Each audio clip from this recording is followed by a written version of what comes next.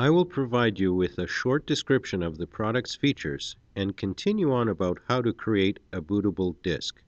There are two different editions of Activat Boot Disk. The first edition starts in a DOS environment which combines 6 powerful DOS tools that let you recover your lost data, restore deleted partitions, reset Windows passwords, make raw disk images, and securely erase data. There is, of course, access to a DOS prompt which enables you to run DOS commands and your own DOS programs. The DOS edition is ideal for older systems with limited resources. Very little system memory is required to start the DOS operating system, and most older hardware is detected in the DOS mode.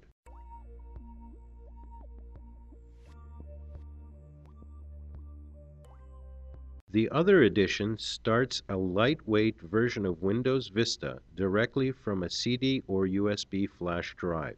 It does require a minimum of 384 megabytes of computer memory and has the impressive ability to run any portable Windows application.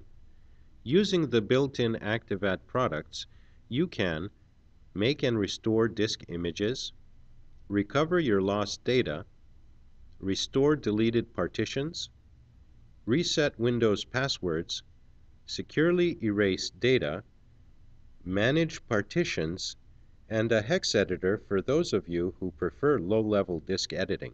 Here is a wide list of useful utilities for network connectivity, a file explorer, on-the-fly loading of drivers, CD/DVD data burning, hard disk diagnostics, and much, much more. It's clear to see that with the Windows edition, the sky's the limit.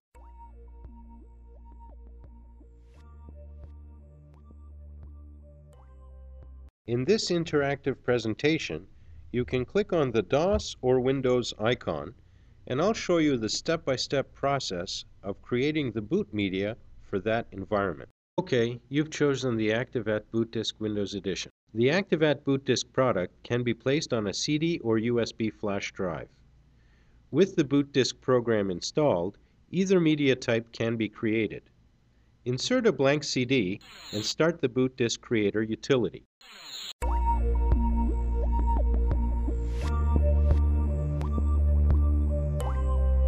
In the main screen of the boot disk creator, click on the Windows Edition. You can now click on the media type.